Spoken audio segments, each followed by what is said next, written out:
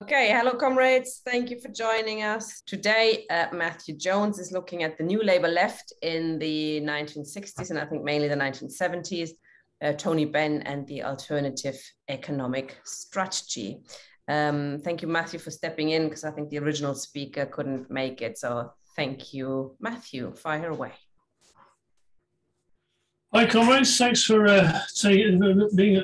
participating in this call. It's nice to see everybody again, and everybody giving greetings and so on. What I wanted to try and do in this call really is to look at the 60s and 70s and sort of the developments, obviously, of a particular period, which was obviously a period in which you had a huge militancy of the working class itself, certainly the greatest militancy in the post-war period in those 2 decades, allied with obviously the move of the ruling class away from the post-war settlement and towards various more punitive attitudes towards the working class and instruments like monetarism, which was of course first implemented by the Labour Party and not Thatcher,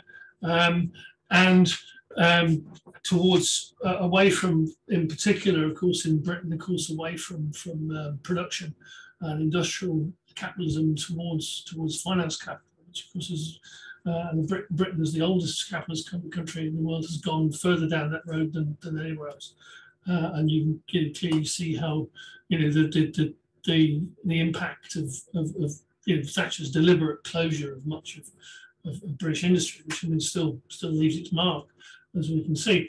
And I think really you're looking at the development of the Labour Party, but also of the left, and how that in some ways diverged. I mean, if you look at the early in the early part of the 60s, obviously you still had the prescriptions, you still had of the left, but you did have this arm wrestling, if you like, between the left and right, particularly through the Parliamentary Labour Party, which I mean it was quite strange, I think, looking at it, because obviously a lot of this was, because of the nature of the thing, was fought out among MPs, whereas the fact that the bulk of people, the Labour Party was still quite a large organisation, much larger than it is today. We're sort of in some ways off stage, because they, while they could pass motions, in many cases they're ignored.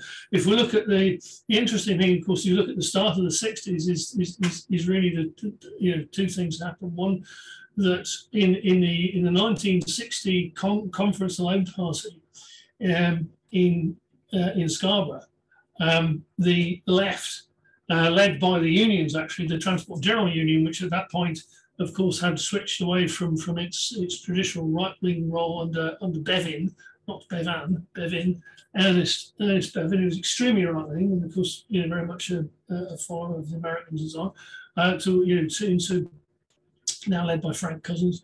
And in fact, the engineering union, again, the engineering union itself, of course, became more right-wing, particularly from in the late 70s. And those of us who were around at the time remember, the AU and its successors were always seen as the right, and were in fact. Whereas at that point, of course, under Hugh Scanlon, of course, relatively left-wing.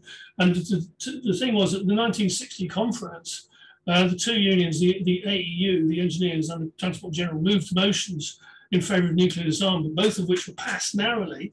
Of course, both of which were then promptly disavowed by the leadership of the Labour Party under the Gates School, as you might expect.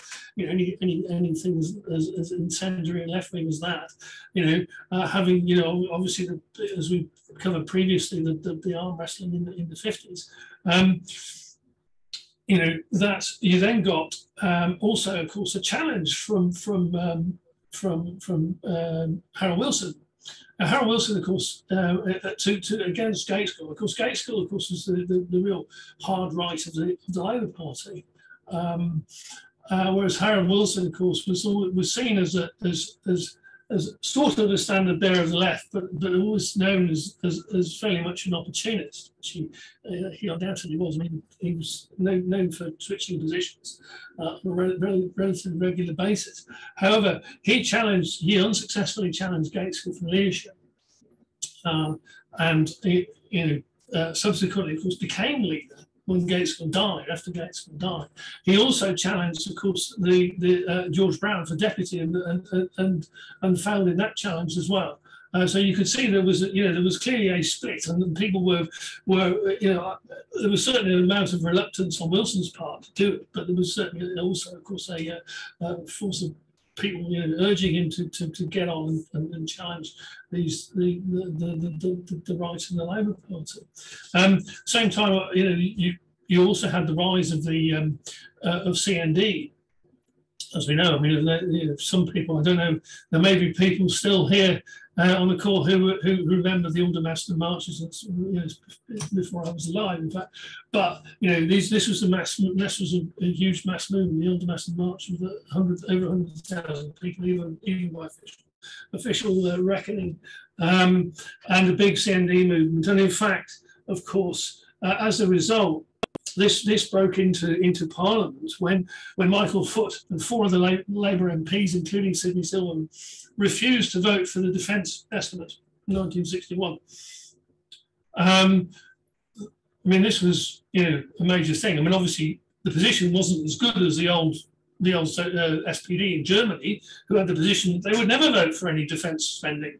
Not a man, not a penny was their slogan, and this is why obviously when it came to 1914, that political collapse, it was such a shock because they steadfastly refused for decades to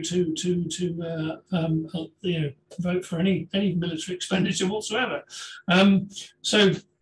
But they refused. These 5 MPs refused to vote for the defence estimates on the grounds they were in favour of nuclear disarmament. They were then suspended from the Labour Party. They had withdrawn for over 2 years, from March 1961 until May 1963, which is, I mean, it's quite extraordinary. So obviously there's a history of this, and people being able to take on the Labour Party in that way. And of course, obviously, as we've seen previously, people being expelled, coming back and becoming leaders of the various sections or even the Labour Party itself. As obviously, Foot became leader in the 80s. So what you also had, of course, was the perpetual inability. And interestingly enough, the perpetual inability of the Labour Party itself, and this, I think, this is part of its evolution, to ever successfully run a youth movement.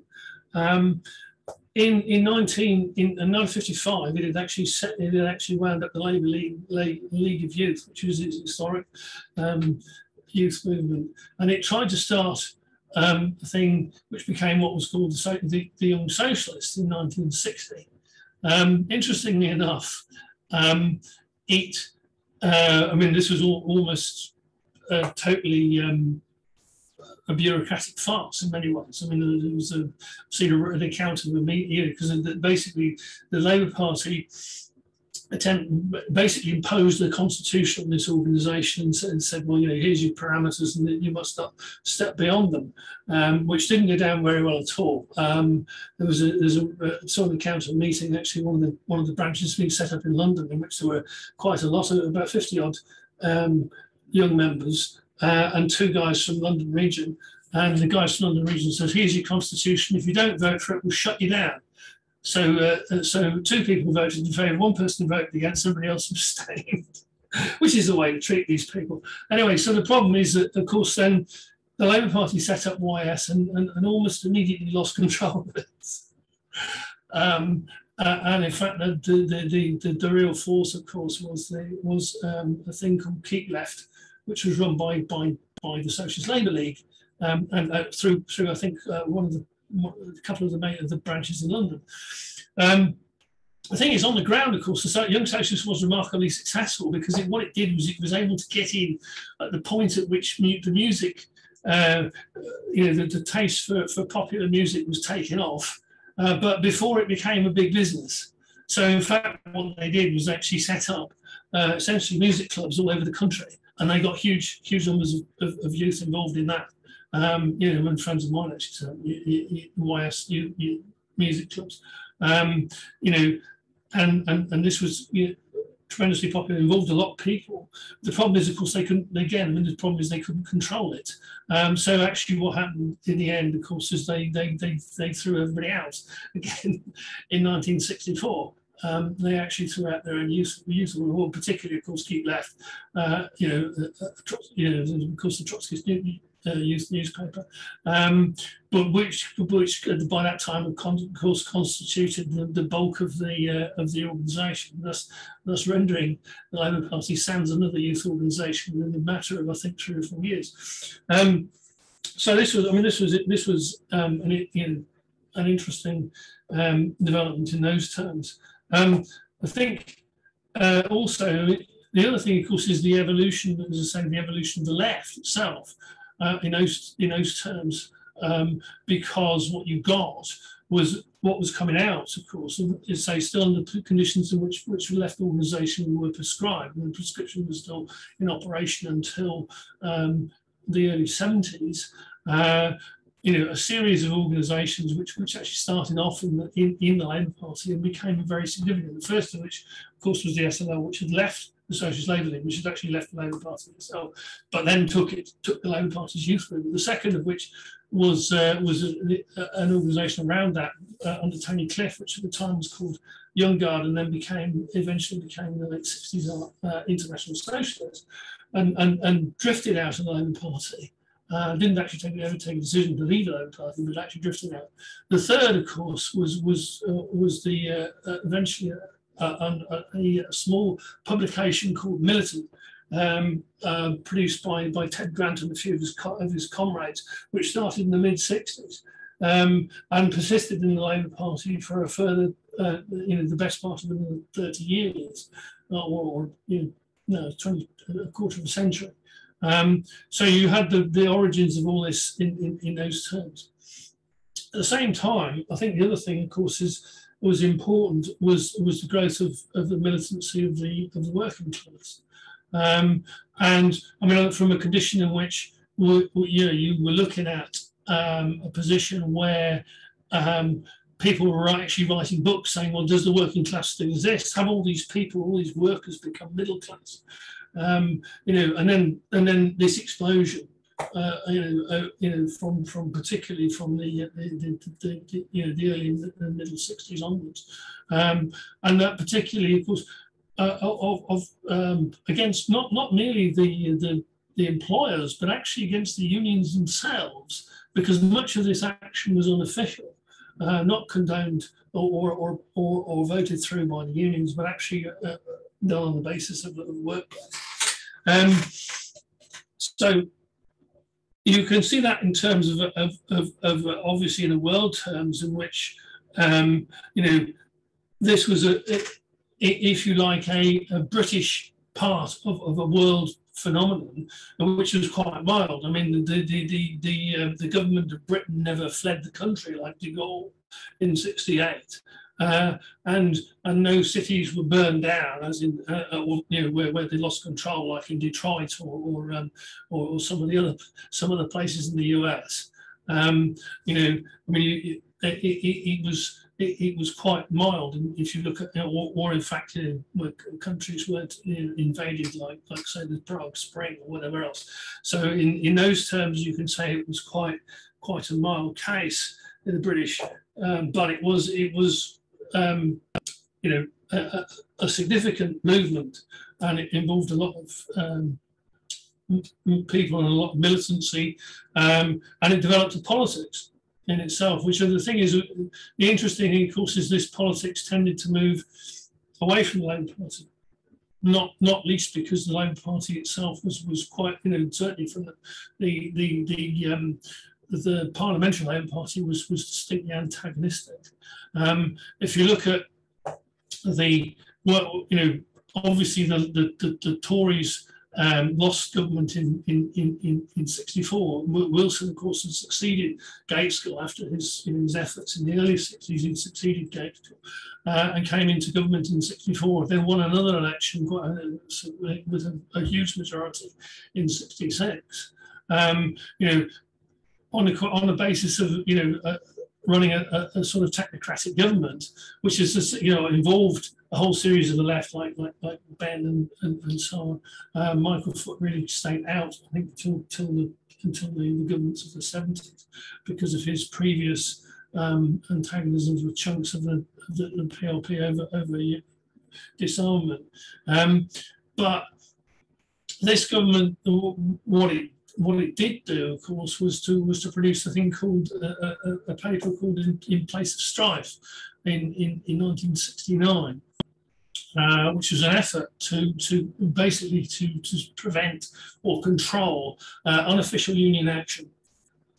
And of course it failed, because there was huge antagonism both from the unions and even within the PLP itself, and actually not all of the PLP actually voted for the thing.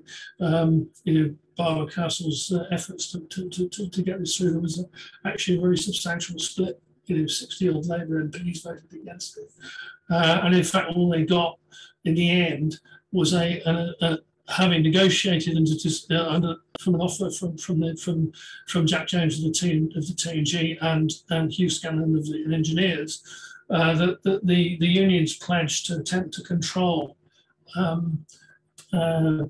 unofficial action, which of course they weren't particularly successful for the period.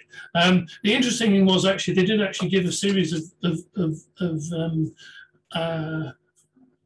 statistics about strike action that were produced as part of the whole bit on In Place of Strife. And what it showed, actually, was that, of course, you had this huge ramp up in unofficial trade union action in everywhere apart from in mining, because the NUM, of course, at that point was pretty right wing, and of course mining, of course, was being essentially in a period of managed decline. So you didn't have the kind of battles you'd had, say in the 20s and 30s. When mining was nationalised in 48, you had about 3,000 pits. And then what they were trying to do was rationalise all this lot and get it down to what they call the super pits and all this kind of stuff. And the union itself was run by the right wing. What did happen though immediately, actually, in 1969, interestingly enough, as a sort of preface for the whole mining disputes of the 70s, was a surface workers' strike of 69-70, which actually blindsided everybody, including the NUM, because the NUM, if anybody ever dealt with the NUM, of course, was always run by face workers, the guys who actually got the coal.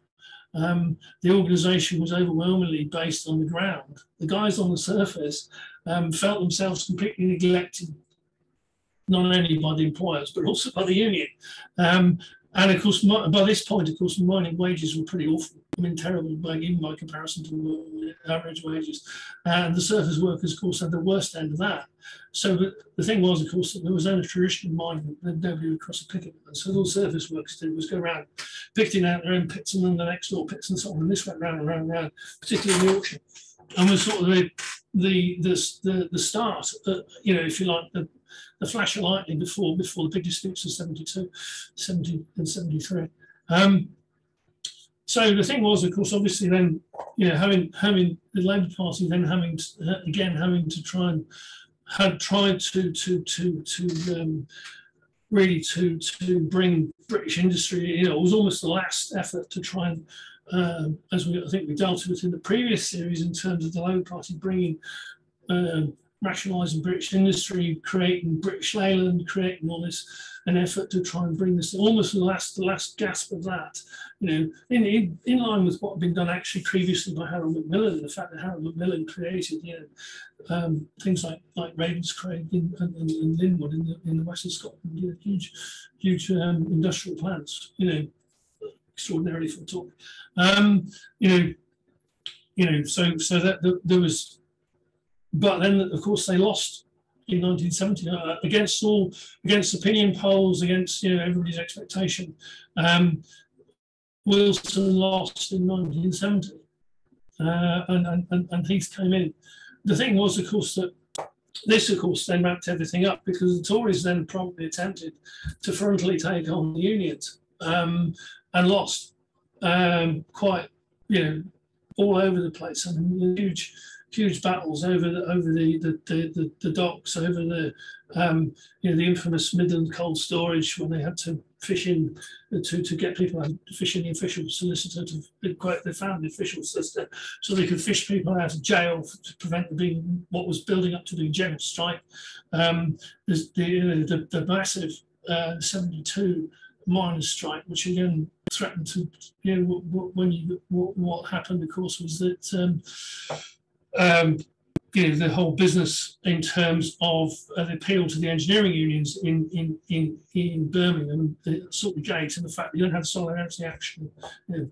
Many tens of thousands of engineers just walked out of work and essentially won the strike and effectively destroyed the Heath government in 1972 at sort of gate. All of this took place, if you like, well, it did take place outside of the Labour Party. I mean, this is the thing, and you had, as I say, in particular, the particular political organisations which benefited really, that came in and grew hugely from this was Cliff's International Socialists, who recruited hugely from the trade unions and managed to build a network of people, across most of the major workplaces in Britain.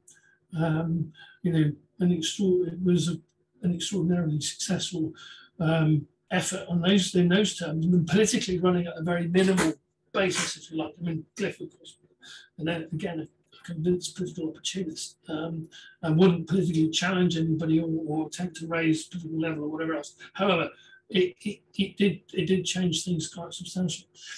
But the problem was, of course, that then you also came down to this question, well, what politically was going to happen, and this, when you saw, the miners, now under the leadership of Arthur Scargill, of course, was success based on the successive sort of game, which was led by Arthur Scargill, and then, of course, finally finishing off Heath's government in the 73 strike.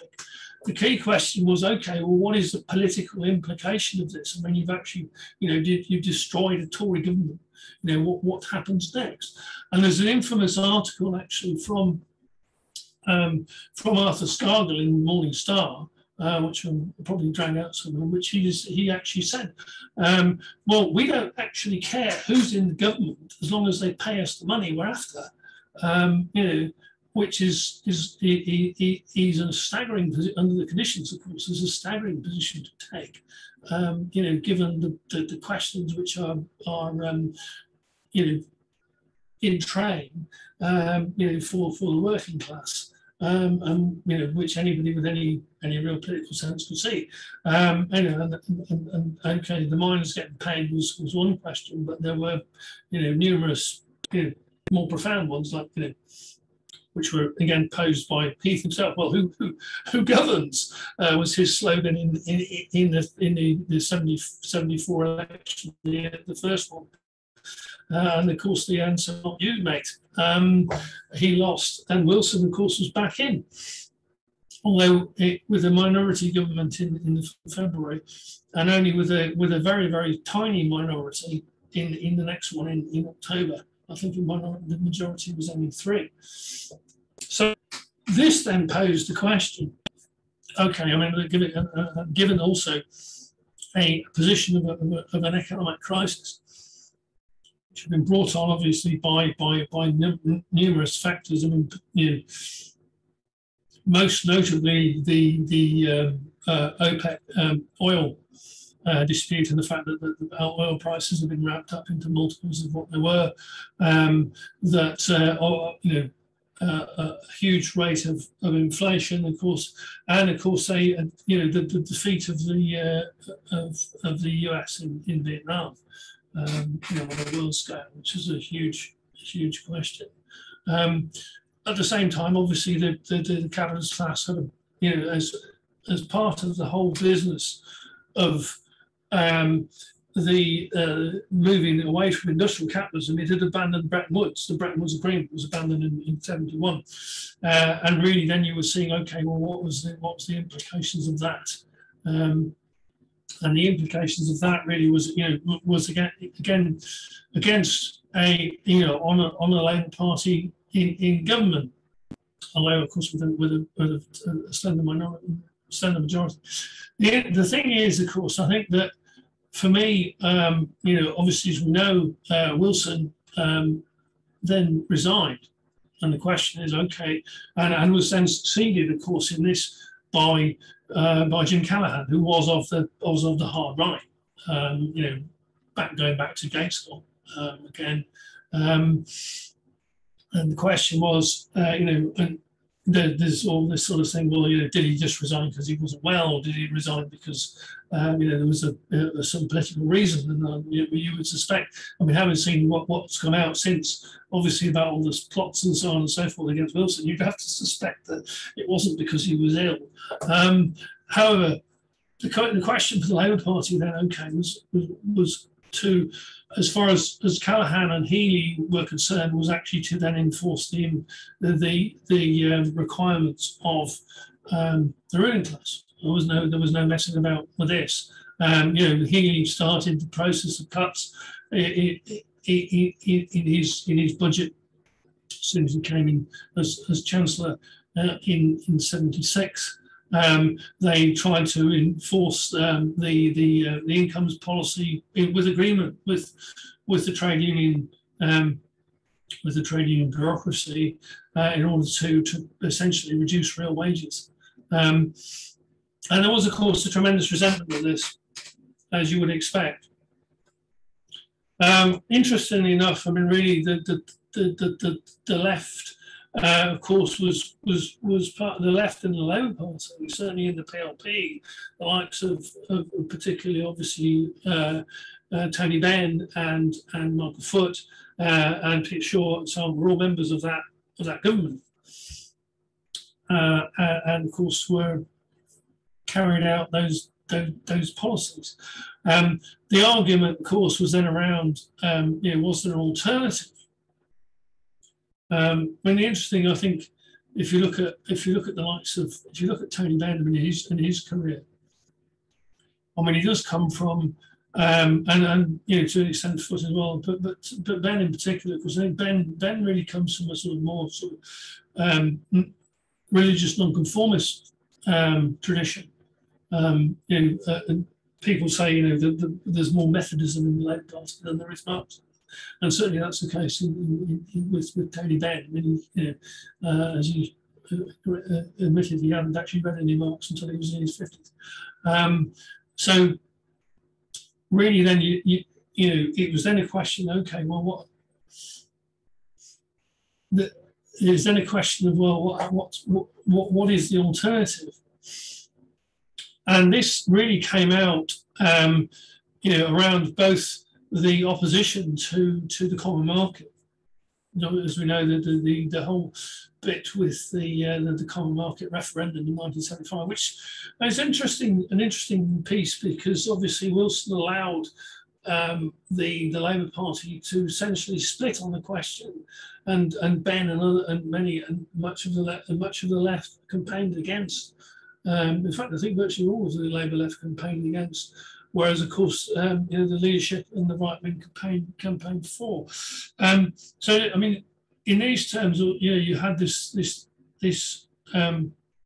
question. Well, okay, the point was then what was the alternative to Healy's programme, and Healy essentially was the original architect of the whole monetarist thing. Excuse me, the emphasis on the money supply, which, I mean, again is basically a fairly thinly disguised attack on the working class, but essentially the notion, well, okay, inflation, and therefore the real thing that you're interested in is actually, is there a right, is there any move to increase wages, which is actually what been recovering now, because actually what's happening now is the Bank of England, if people notice, the Bank of England is saying, well, we don't need to raise interest rates because, well, the price of commodities are going up and the price of things in the shops are going up, but wages are not going up, and nobody's managing to force up wages. So we don't need to raise interest rates because we don't need to squeeze the workers. So it's not overly heavily disguised. So what was then devised was this thing called the alternative economic strategy, which really was driven by the Communist Party. Which has always had a huge influence in the Labour Party. I mean, if you come from where I come here, if you live here in Glasgow, of course, the Communist Party, of course, has a huge influence on all bits of the Labour Party, even the right wing. Basically, has a sort of Stalinist flavour to it. And in fact, actually, some of the right wing in this area are actually ex-members of this thing, of the CP. Although that's not peculiar. I mean, Peter Mandelson was an ex-member of the CP. So the point was that the CP then came out with this idea, particularly driven by them, the alternative economic strategy, which they issued as a pamphlet. Particularly the sort of real basic one was issued as a pamphlet by the union TASS, which was a white collar engineering union, which was dominated by the Communist Party. And essentially what it was a program for autarky, i.e. Britain standing alone, again, for import controls, for the maintenance of controls on currency, for price controls on firms, for obviously nationalisation, against the common market. Interestingly enough, I mean, the thing is, of course, it's almost, well, it is the last gasp of that because obviously now you're in a position where there is no production which is not internationalised. I mean, you simply can't run or propose an autarkic system these days because basically the actual production of just about everything is now run across borders of all sorts, which is, I mean, one of the main issues with Brexit, of course, is to try and run these complicated systems with a strange border in the middle, which is being interfered with by all kinds of odd politicians. And then also including a reduction in military expenditure and the issue of can they redistribute incomes and so on. Obviously, this was inadequate. This really quite. I mean, it goes into really what happened after the Wilson government. And the thing is, obviously, when you had the Wilson government, the Wilson and then Callaghan government, and the later Callaghan government, which of course was the last few years of the 1970s, there was tremendous resentment. And you could see, I mean, it was slowly collapsing under its own weight, and of course there was notions of going to have an election in 1978, which they obviously pulled out of, and finally they went in May 1979 and lost substantially to Thatcher, which was no great surprise. But then, of course, obviously there was this tremendous reaction, particularly within the Labour Party itself, and of course a wider layer. Actually, I mean, it was the first time you actually had a return into the Labour Party, if you like, or return to the Labour Party by people who are outside of it. After the whole sort of upsurge of militancy and so on in the 60s and 70s, there was then this whole question, well, okay, so you go back to the question of, politically, what's your alternative? And the question that was always posed within the Labour Party after that government fell was, well, we ain't going to do that again. We're not having that again.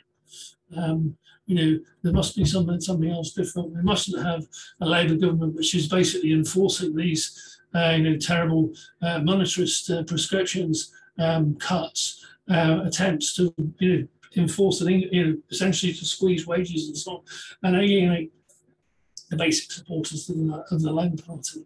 And this is really the platform for the great struggles of the 1980s. So I will leave it there and ask people to put in contributions and questions. Thanks. Thank you very much, Matthew. Excellent. We've got one person with a hand up. Comrades, if you do have questions or comments, please raise hand, click on the button at the bottom of your screen. If you can't find the button, you can also put your question in the Q&A and I'll try and bring you in this way. Thank you very much, Matthew. Enjoyed that. Okay, first person is Tony. Please switch on your camera. And then Marie. Okay, there's Tony. You're muted, Tony. Yeah, thank you. Right, can you hear me? Yes. Thank you for that, Matthew. It's a tour through my the early years of my life, in a sense. So I remember a lot of it quite clearly, and there were quite exciting times when the dockers were locked up in Pentonville jail after the picketing out of the Midland Cold Storage, and the Court of Appeal heard the case in record time. It was Sir John Donaldson that, if you remember, the National Industrial Relations Court, which had jailed them. Donaldson eventually went to the Court of Appeal, and Denning overturned it. Denning, being a particularly reactionary judge, overturned the decision in order to find a pretext for thwarting or not having to face a general strike. Months later, the House of Lords then overturned the Court of Appeal, but that's how these things work. I mean, I have a number of observations. I mean, in place of strife, of course, when the Labour government started to turn against the trade unions in a big way, it was ironically Jim Callaghan who opposed it. Callaghan, of course, coming from the right wing of the trade union. I think it was the Inland Revenue Inspectors. He'd been part of that union. But yes, I mean, there was a very considerable Labour movement opposition. Of course, Barbara Castle, who was the darling of the Bevernites, was the person who had pioneered it. I mean, that was the irony, in a sense. And yeah, I mean, I remember the miners' strike. I mean, the miners were under Joe Gormley, who was a right-wing leader, and Lawrence Daly, who was on the left. But that gave birth to Arthur Scargill, and I can remember the Saltley Coke Depot, which was the pivotal, if you like, incident in the strike, where the miners had been beaten around for 2 days or so, and then the engineers marched in force, and the police were forced to close the massive coke depot that was there, and that really spelt the victory of the miners. So I say they were exciting times. I have one or two things to query. IS, whether I mean, I was in IS from about 1970 until I was expelled in 72, 73. My recollection was that, yes, it certainly recruited amongst the working class, but I wouldn't say it was a massive recruitment. I mean, I know because I was in Liverpool, we barely had any dockers in the group. It was the Communist Party controlled the Shop Stewards Committee there, but IS had virtually no implantation as far as I can recall. It had individual workers scattered around, but in the main plants and the main centres of struggle, it had a very loose following indeed. Peter Shaw, you mentioned, he was actually of the right, not the left. You gave that impression, but I think the main mistake of the left during that period, and I think it has come to rebound with Brexit, was the decision to oppose the EEC, to call for the withdrawal from the EEC in the referendum. That was a nationalist perspective rather than any socialist one. We had the picture of Tony Benn on the same platform as Enoch Powell, which was a ghastly mistake in every way at all. And by losing that referendum, which the left and the Labour Party did, it then gave Wilson the chance to counterattack, and Tony Benn was immediately moved from the Department of Trade and Industry to the Department of Energy, and Eric Varley, who was an old right-winger, took his place instead at the DTI. So that was the end to any thoughts of implementing an alternative economic strategy. But I think the main lesson is that we've had, in a sense, the left took off in the Labour Party in terms of calling for democracy and the election of the leader, etc., after the 79 election. And that left rose on the basis of the mass working class struggles that had taken place in the 1970s. And you have to contrast that with the rise of Corbyn and Corbynism in 2015, where there was an absence of class struggle. And I think that was one of the major significant factors in the defeat of the Corbyn project. So I'll leave it there, but thank you for a very interesting tour de force, as it were. Thanks, Tony. Interesting. Marie, please. Hello. Can you see me? Yep. Can you see me? Yes, thank you, Matthew, for standing in and giving your talk, which is important, which shows that you have lived also through all this. I think that what you have looked at is, in the end, the economic situation, very much the economic situation. And of course, it's the root of everything else.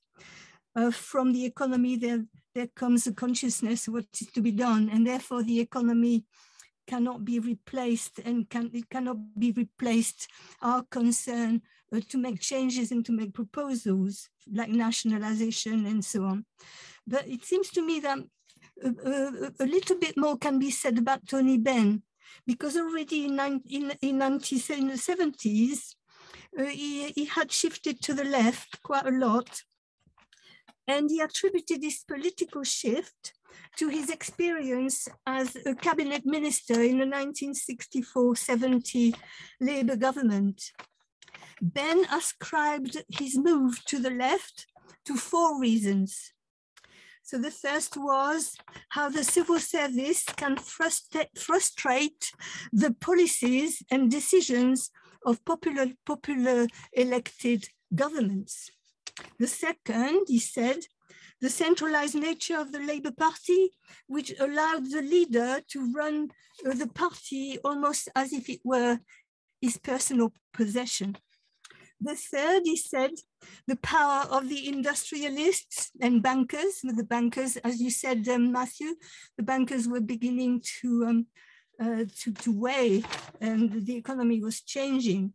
But nevertheless, the power of the industrialists and the bankers to get their way by use of the crudest economic pressure, even blackmail, and against the Labour government.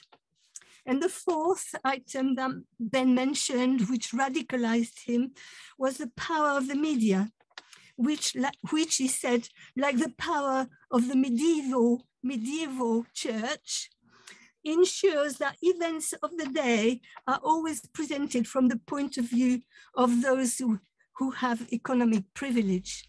So these were observations, it seems to me, which are worth bringing back, not in contradiction with what you said, Matthew, but just to deepen the debate, to bring this back to what is the problem? He said, there has to be a physical, a human intervention, not just a program. There has to be democracy, or there has to be a fight for democracy. So he said, Ben continued on this thought, and he said, the power of people is minuscule, and the power of the trade unions is minuscule compared with the International Monetary Fund or the banks. And so there was an incident when the IMF secured cuts in our public expenditure. So these people had the power to override the whole policy even of the government. The 4 lessons, Benn said, my 4 lessons led me to the conclusion that the UK is only superficially governed by MPs and the voters who elect them. Parliamentary democracy, in truth, is little more than a means of securing a periodical change in the management team, which then allows to preside, which then presides over the system, what remains, and the essence of the system remains intact.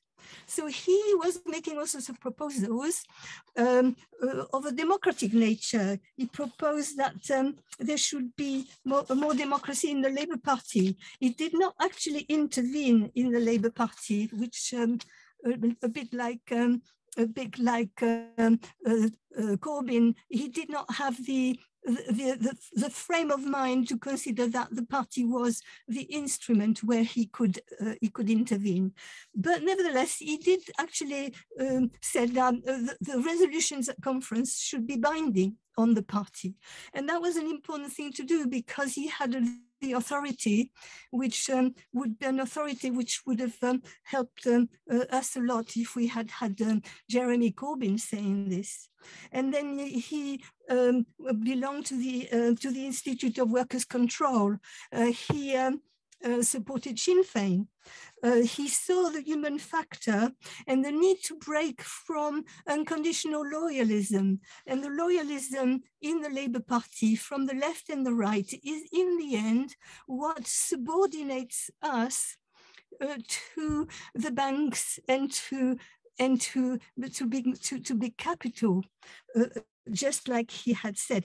So I would say in conclusion, I would say, we need, I propose that in the Labour Party we discuss this, that what Benn had shown, even with limitation, he had shown that the intervention of people, the actual taking an interest and standing up physically is important as much as having programs. And that's not just the economy that decides, but it is politics that decides. So the decisions are both, that one is linked to the other, and you can't make a change, for example, for nationalization without a certain mobilization from below. He visited the shipyards, Tony Benn, you know, which is something which was giving a lot of courage to the working class. And so I propose that what is the element of democratic Republican socialism in Tony Benn should be valued. And I look forward to the future discussion on Tony Benn that there will be in December. And thank you very much, Matthew. Finished. Thank you, Marie. Yes, that was interesting. I know the Republican working group, Republican Labour working group of the LLA is working on Tony Benn's theories and stuff. So that's interesting. Okay, we have 2 more people who've put their hands up. Matthew, do you want to come in now, or do you want to let some other people speak first? Yeah, and I just want to say a few things. I think there's very some useful points in there, you know, by the comrades. Obviously, I think in terms of what Tony said, I think obviously, you know, there was no in terms of IS. I mean, there's no question that they had actually gained a huge number of particularly stewards. You know, and okay, it will vary from industry to industry and from area to area. But in many places, I mean, you know, in Coventry, for instance, they had stewards in virtually every major, well, virtually all the plants in the city. And here in Glasgow, they had, you know, the leadership of Linwood was theirs for a long time, until it closed, in fact. You know, the big Linwood car plant. So, I mean, and again into you know, obviously the public service unions. I mean, you know, coming from for Cliff to come from a very relatively small group, you know, in the 60s, to build something like that was extraordinarily based on, you know, obviously, as I say, this massive militancy of the working class. And I think you can be politically, obviously you should be politically critical. You know, Tony's not alone in being expelled from IS.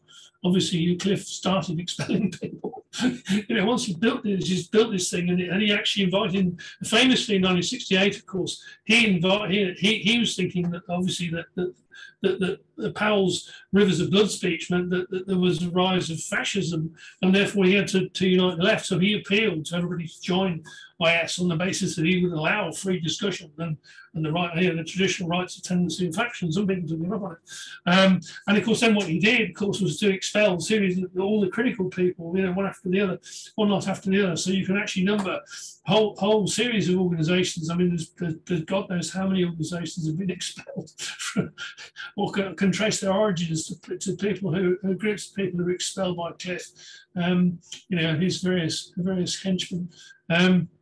Even his henchmen turned against him in the end, as in Brian Higgins. We read his book. So you know, I mean, I think it was an extraordinary movement. I think that. Yeah, I mean, I think he's right. I mean, obviously, I think Shaw actually was seen as of the left in the early 60s, but obviously moved very substantially. It was very much to the right by the time he got to the 70s. And in the 80s, I remember this massive movement, of course, in his seat in East London, and a big slogan, you know, ditch Shaw, as they attempted to get rid of him, which is one of the sort of crucial battles, you know, to deselect him out of his seat because he was so right. I think that, I mean, the EEC referendum is critical, as you say, you know, that does show you this sort of nationalism, you know, precisely that, you know, that it is nationalist and not as socialist. Any, you know, a real socialist organisation would be, you know, an internationalist and looking at means of actually, instead of building sort of notions of autarky, in terms of building, you know, an internationalist workers' movement and collaboration of workers across different bits of the world, you know, as you know, based both on the working class and, of course, on the developing links in terms of production and so on. And I think, Marie, I think it's interesting because, I mean, obviously, the career of Tony Benn is extraordinary. I mean, he comes from you know, his relatives are all, you know, certainly his male side relatives tended to be Liberal MPs. You know, his father was ennobled. He had to forcibly remove his own title as Viscount Stansgate, and he moved to, instead of, you know, when he was in office, as you say, he moved to the left. I mean, almost nobody else had done this, and you can look at him as an extreme exception. Obviously, you know, in those terms, I mean, I think you're right in terms of saying, you know, he's questioning the nature of the system and so on. Well, not the nature of it, he's questioning the function of the system. I don't think he's profound enough to question the nature of the system itself. And he's not, he's saying he's not a Marxist. But I mean, it's very, you know, as a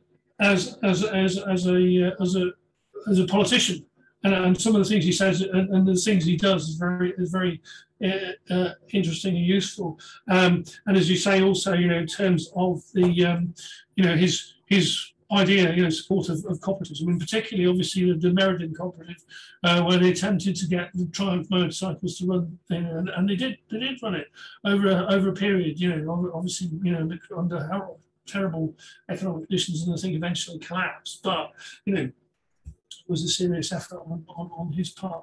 Interestingly enough, of course, he does leave us one sort of brick, you know, as a Minister of Energy. Of course, there is the building, his building he had built here in the middle of Glasgow to house the British National Oil Company, which of course was then sold off by Saturn. But the building is still there, so it's almost this sort of monument to Tony Benn in the middle of Glasgow. I mean, there's nothing on it to say that's the case, but that's what it is. The IMF loan, I think, also is extremely important, because clearly, if you examine it, actually, of course, there was no need to get involved with the IMF. And basically, they were saying, well, you know, Britain's broke and we have to go to the IMF, and this is why we have to enforce all these terrible things against the working class. And it was essentially a ruse to say, well, it's not us, it's not us that's doing this, screwing down your wages or cutting your public services. It's these terrible IMF guys, we have to do this because essentially we're broke and then we have to do this. And we don't really want to do it.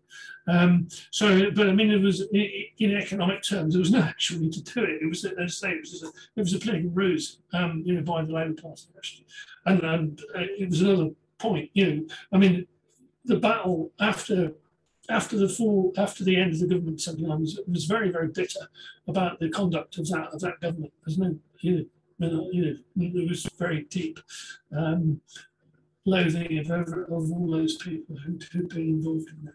Yeah, thanks. Thank you. Chris was first. Could you unmute yourself? Thank you. Yeah, thank you. Thank you, Matthew. Just to fill in one or two gaps, really. In the 60s, we had what was called the Liaison Committee for the Defence of Trade Unions. I think to understand trade unions able to defeat or stop government policies, such as Barbara Castle's In Place of Strife, 68, 69, that was because the trade unions, and when we talk about the trade unions, we're not just talking about often right-wing leaderships. What we're talking about is mass movements of trade union members, shop stewards movements throughout many, many towns and throughout many, many factories. So that's one of the important factors to understand the trade unions during the 60s and then up to the 70s. What we really used the term as the rank and file. Large factories we had in those days. I used to attend 6,000 in a car park in Birmingham where we used to vote with our hands. These were very, very different times. I attended Grunwick, again, 76, 77, which brought the Asians into the working class movement. Grunwick is a very, very famous dispute. Post office workers came out and refused to handle the mail, solidarity, etc., etc. The alternative economic strategy, I take your point of its weaknesses, but we ought to see, again, in terms of workers' control, the Ken Coates under the Bertrand Russell Foundation did an awful lot of work. He eventually sold out and became an MEP, but nevertheless, the workers' control during the 60s, there's a whole number of publications, and it was quite a strong movement. It also was associated with the Bristol Aerospace, the swords into shares argument, and again, that another offshoot from the militant trade union side. What else was I going to say? I think that's probably about it. I just been reading History of Lenin, and he talks to me about the movement will always be in front of the party, and the party will always be in front of the leadership. And I can see that both when the Corbyn era or in the 60s trade unions. The movement is actually what brings about change, not parties, not NECs, not leaderships, it's actually movements. And that's what we had in the 60s. Cheers. Oh, lastly, I was on the Aldermaster March 1957 to 1965. Cheers. Thank you, Conrad. Problem, of course, with the movement without a party is it tends to fizzle out and doesn't lead to permanent change, but I'm abusing my position. Steve Freeman, please. I'm just unmuting myself. Thank you, Tina. And thank you, Matthew, for that. And for me, it's getting us halfway through a story, So for me, the story is about the post-war social contract, if you like, the 1945. I use the term social monarchy to remind ourselves it's a constitutional monarchy with a welfare state, with a sort of state capitalism of the post-war period. And that was and so the arc of that is to go from 1945 through this Butzkellism, where both parties supporting this system that they've established, and it's incorporating the trade union movement, into Wilson. So Wilson is the first sign, as you said, Wilson is the first sign. He's trying to modernize this social monarchy by, as you say, famously the white heat of the technological revolution, as he called it, and also don't forget his national plan as well. So there was more kind of state intervention by I'm not contradicting what you said, Matthew, because you already kind of said this. So just say that's the arc of it. And then what then happens, of course, is as you move into the 70s, this whole system goes into a deep crisis. And I think we need to give a little bit, probably a bit more emphasis on 1968 and what's happening in the rest of Europe, the democratic movements in France and in Czechoslovakia, and what's happening, which you mentioned in the Vietnam War, for example. All that then sets the beginning of the movement in Northern Ireland. You know, the Republican movement in Northern Ireland comes out of this, and that's a very, very important part of this story. And essentially, the Catholics in Northern Ireland were kind of complaining that they never got the 1945 social monarchy. They just had discrimination. They didn't get the benefits that should have been, that they should have got like everybody else. So they were trying to deal with their civil rights being reduced. And of course, that in itself, as they went down that path, they came into conflict with the state. So you had in the 1970s, in this crisis, you had, as you said, the crisis of America, because America was the big prop of our social monarchy through the Cold War. So you have that crisis, Vietnam, you have all the things which you mentioned, and the crisis in Northern Ireland, and of course then the working class, the NUM again, as you mentioned, all those things. So I think when you get to the mid-70s with the oil crisis, you've almost got two alternative economic strategies. One alternative economic strategy was to join the common market, because they realized they need to do something else, and maybe that would be the way out of the position that they were in, the ruling class, I'm talking about this. And then the other alternative economic strategy was the one which the Communist Party came up with and the left tended to support. But all they were really doing again was not doing anything particularly political. They just wanted more economic leverages in the system, more state planning, more state involvement, and maybe workers' control. But they weren't trying to challenge the state in any way. And as you say, the country had gone bankrupt by the mid-70s, and then you got the International Monetary Fund coming in. So I think the direction the country was going. Now, I think then Marie's point is very important, therefore, that the point that she brought in about the evolution of Tony Benn, because I think what Tony Benn was going on a journey towards becoming more and more of a Democrat in the good sense of the word. And that's why he was focusing on the points that Marie brought to attention, and his evolution as a Democrat from a more orthodox politician in the Wilson government to a Democrat via his campaign in the 1980s, which we're not getting onto, goes on further. So what Marie's saying is the beginnings, it's not really Benn being a Republican, I don't think, but it's the beginning of his different approach. And of course, when Thatcher comes in and starts to really dismantle the social monarchy with neoliberalism, Benn's politics is going to go even further when you get to the 90s. So I think Marie's points are very important in showing that his response is to go, as you say, Matthew, to the left in a much more radical democratic direction, and not simply for this sort of state capitalist alternative economic strategy, which was being promoted by the Communist Party of Great Britain. A strategy which you don't really hear much of. It didn't survive. It wasn't the beginning of anything. It sort of died out with the Communist Party, I think. Maybe you think maybe it's still around in some senses. So I think, yes, that's the really important link. It's what comes next, which is Thatcher beginning to destroy the whole thing. And I'll stop there. Thank you, Steve. Okay, I've got no other people with their hands up. So Matthew, if you could thumb up and reply to questions, thank you.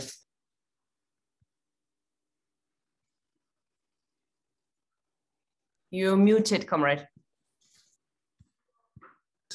Okay, yeah. No, I think it's been useful because obviously we start getting into the point of, now of people's own personal understanding of and their political activity, as opposed to what we previously had, which for most people was history, and now we start getting to the point where people actually had some involvement, and that lends it a great deal more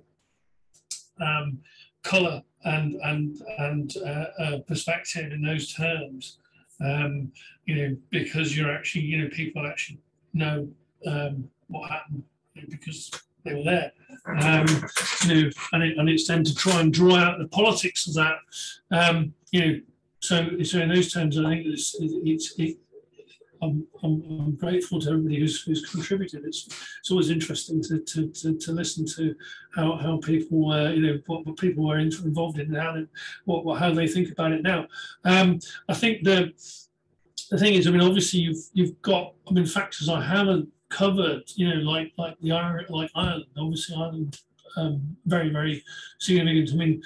I mean, going, which again, I mean, he's again, actually, the involvement of the in Ireland is modelled actually on the civil rights movement in the US. Literally, the Northern Ireland Civil Rights Association, which was actually built by the left, not Sinn Féin. I mean, Sinn Féin tend to actually claim things when it suits them, like which they weren't involved in. I mean, they weren't involved in Easter 1916, and they weren't involved in the Northern Ireland Civil Rights. Fortunately, there are people still alive. Unfortunately, of course, in 1916, most of the participants were killed. Whereas in Northern Ireland Civil Rights Association, there are actually still people around, who were there and who have written extensively on the question. However, it was directly modelled, as I say, on the civil rights movement in the US. And I mean, there were many of the same features of the situation, in terms of the systematized discrimination, gerrymandering, all this kind of stuff, and the revolt against that, which, I mean, obviously, then posed some very profound questions in terms of, particularly in terms of the Labour Party's reaction, which actually, of course, as you can clearly see, the Labour Party is always the junior partner in these things, and always, is the sort of hired help when you're looking at the ruling class. And therefore, when you come to questions of repression and these key questions, actually tends to be worse. Probably the record of the Labour Party in Ireland is worse than the Tories. Certainly worse than Heath. Anyway, I mean, Heath and his government actually attempted, or did, negotiate, actually to the point where they were flying people out of prisons to negotiate at Sunningdale in an effort to arrive at some kind of a basis that they could actually solve the thing. I mean, obviously they couldn't do it. Whereas the Labour parties was just to say, oh, okay, well, we'll just put the boot in. And it institute some very, very savage repression. Of course, not merely in Ireland, because of course, when it comes to these things, you can't, particularly something as close in Ireland as with the strong links between the two countries. In all senses, particularly people, any repression in Ireland cannot be kept purely in Ireland, and it wasn't, as we know. And in fact, of course, all the worst frame-ups and so on and so forth, and the repression, which was deliberate. I mean, there's no question of deliberate, in order to repress, particularly the Irish community in Britain, and keep them quiet. Were done by the Labour Party. So there's no no question of that, and we should always remember that, and draw lessons from it. I think that in terms of the thing in terms of the unions, as I said previously, the thing was that the militancy, if you look at it, was at least as much a revolt against the union structures as it was against the employers and the government, because it was so much based, in fact, on the workplace and on the shop stewards movement. And I think, we can say, I mean, the Liaison Committee for the Defence of Unions, Trade Unions, of course, was again a Communist Party principally Communist Party organisation, which, I mean, was so successful in terms of in place of strife. But then, of course, there were other questions which came later, and which raised more profound questions. And so there was then, the whole sort of political questions which go through the unions. And I think that, I think that's probably another whole education was to go through all that stuff.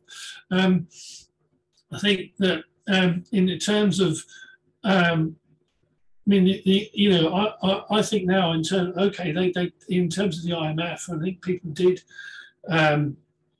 there was this declaration that okay, Britain was on its uppers and actually had to go to the IMF, and this was a great disgrace, and therefore they would have to squeeze, essentially get the working class to pay.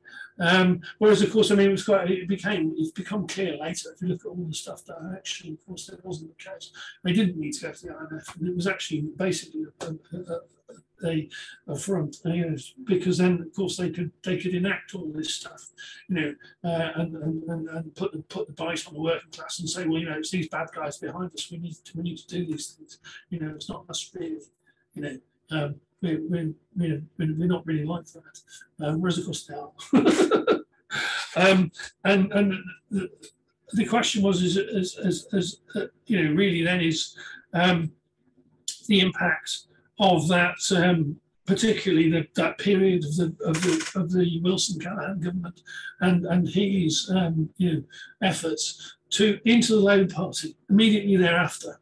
Because it was a huge, as I say, there was this huge thing. Never again are we having that type of government. And that was the drive to democratise, both, as you say, both, as the comrades said, both democratise the Labour Party itself. And say, well, no longer, as Ben quite clearly pointed out, that it's not, things shouldn't be in the gift of the leader of the Labour Party. They should be accountable. There should be accountability. Still not accountability in the Labour Party.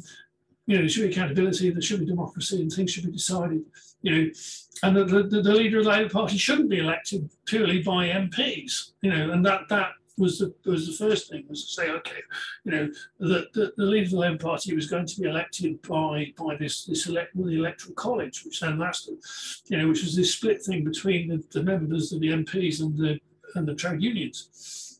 So there were these changes, which came directly out of this stuff, and I think also, in terms of, the,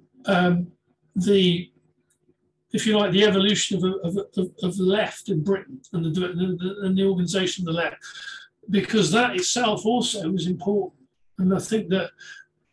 Not merely in Britain, because actually what happened, of course, is you got a series of organisations that came out of all this stuff, particularly from the 60s and 70s, who then built their own international networks and organisations and so on and so forth, and had an effect all over the world, to probably to more of an extent than most countries.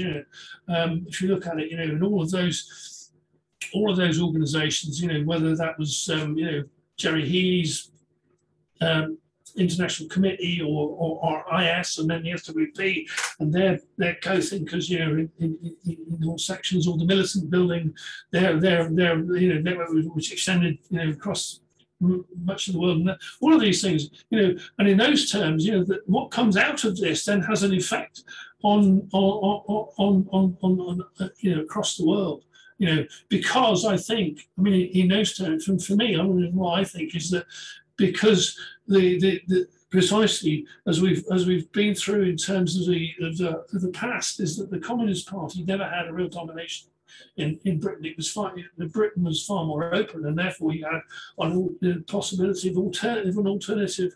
When you had these new left forces being built, from the militancy. I mean, not that it wasn't a question of these things were being sucked out of somebody's head or their thumb or whatever else. It was actually based on the fact that the working class itself was organising and militant against both, the state, the employer, and so on and so forth, and that gave the base for the building of these left organisations.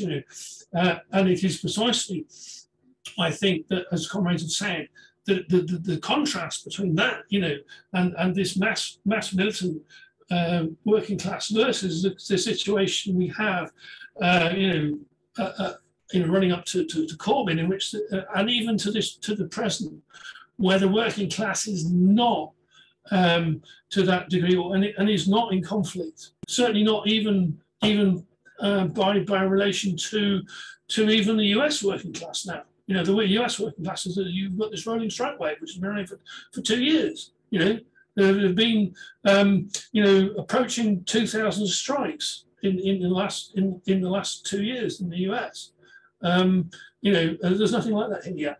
You know, I think it will come, but you can see, and I think that's a real difference between what was going on, you know, in society and then into the Labour Party then, and what happens now. But we can draw that out anyway. Thank you. Thank you very much, Matthew. Steve's got his hand up, but I'm not sure if that's a legacy hand, or did you want to say something? Legacy hand, I think. No, it's not a legacy hand. Oh, it's not a legacy hand. Okay, no. Come in then. Yeah, I was only going to say, if other comrades who haven't spoken want to speak, I'm happy to stand down, but I just thought the discussion could go on. There's one point I did want to make, but go ahead. So I'm assuming that for the purpose of this argument, we're kind of stopping in 1979 in terms of the story. That seems to be about where we are, because the next stage goes on. But I wanted to make this point, really, that the 1945 social monarchy hasn't ended yet. You know, we've still got the Queen, we've still got the NHS, we've still got the BBC. But what we've really got now is we've got something which is fractured, broken, degenerated in a terrible sort of state.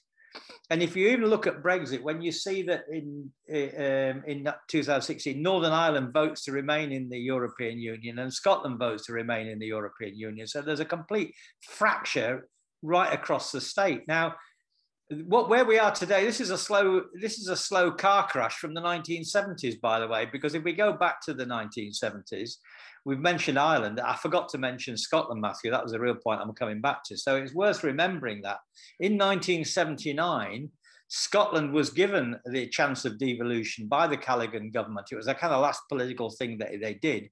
And Scotland voted that it wanted home or a dissolved assembly. But the Labour Party unionists put in a rule called the 40% rule that meant that even though there was a majority, it wasn't going to count. And so the thing that actually happened was that Thatcher and these Labour unionists combined to wreck Callaghan's bill and directly precipitate the 1979 general election. And we know what happened in the 1979 general election. Thatcher won it. So in a way, the Scottish question was making its appearance on the scene in the late 1970s. And it was, in the end, the Labour Party could no more deal with Scotland than it could deal with Ireland. They failed on all of those points. And Benn was right by thinking that democracy is the answer to all this. And if the Labour left and the Labour Party doesn't deal with democratic questions, we are absolutely up the creek without a paddle, I would say. And I think we're still up the creek without a paddle right now, you know, in a certain sense. So in that sense, we have to listen to where Tony Benn went next. As Marie said, he goes down to say, you know what we actually need in the 1990s to have a republic. We need to make a democratic break with this broken, fractured system, which is not democratic, and it's you know, it's not democratic. I just to finish on this point, Ken Clarke says today in the European, and he's a Tory, by the way, and he says we've now got our unelected dictatorship, or elected dictatorship is now actually happening. A system has gone so bad that we're virtually in a dictatorship. And that's from a Tory. So if he can say that, we can say something a bit more radical than that, I'm sure. Finish there. Thank you, Steve. Matthew, did you want to come back, or are we? Yeah, I'm not. Obviously, we're on to different things. I mean, I remember the Scottish referendum of '79. And the thing is, I mean, for a start, I mean, what it was driven out of actually was a split in the Labour Party in Scotland, you know, because I mean there were quite a lot, quite a number of people, of course, in the Labour Party who were in favour of devolution and who wanted it. They you know, far more so than you know, the SNP, who at the time, of course, were quite a marginal force. And the SNP, of course, were based essentially based in the northeast corner of you know, up in Aberdeenshire, and you know, were consisted of a bunch of discontented Tories.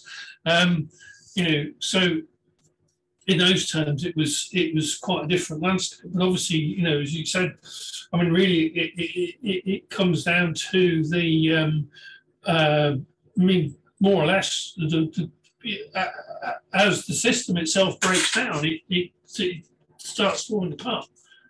Because obviously the centripetal forces start blowing things apart. Because obviously if you have an imperialist, a successful imperialist country, then everybody wants to be part of it.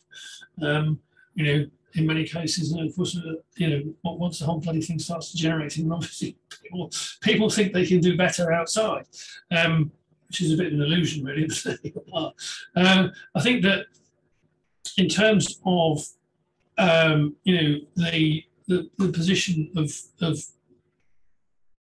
Benn and so on, I think it's really it's far more, for me, it's far more class-based. And I think it's much more, as you can see, because it becomes much clearer in the 70s. You can see it quite clearly. There is this absolute warfare, and it becomes absolutely stark in the miners' strike of 84-5, which is warfare. Just pure warfare, and opens all that stuff up. But you can see, the whole basis of once you had hundreds of thousands of people on strike, and the position in which certainly in the likes of the early 70s against Heath, they were really struggling to make sure the thing didn't get out of control. And it wasn't just, it wasn't just a question of the control of the bosses, or the control of purely the labor fight, but actually the control of the unions as well. And when you came to things like the whole question of the Pentonville 5 and so on, and then the miners' strikes, particularly 72. Would there be certainly there was in the Pentonville case of Pentonville 5. There was a real question of a general strike to get these guys out of jail, so they got them out double quick on their end. So in 72 again, the key question was, okay, at Saltley Gate, you say, well, it was a question of, okay, there was all these guys marching into Saltley Gate from, but there was also the wider political question, okay, what happens if you get, this substantial section, the leading section of the working class of Birmingham, turns around and said, right, okay, we're in support of the miners, and we're prepared to take action in support of the miners to get, to bring down.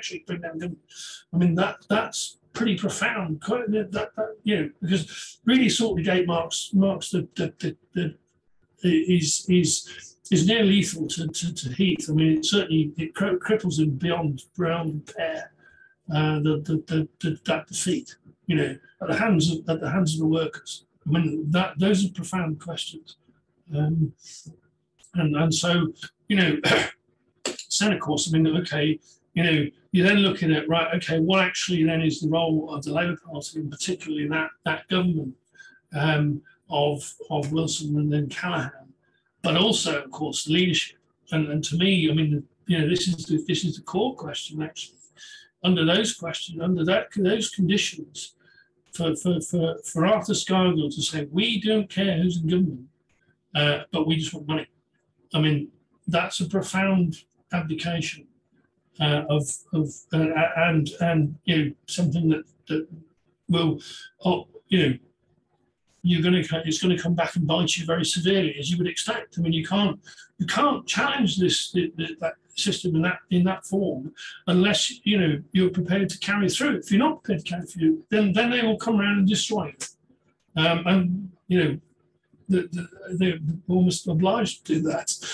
They're not called a ruling class for nothing. So yes, thanks.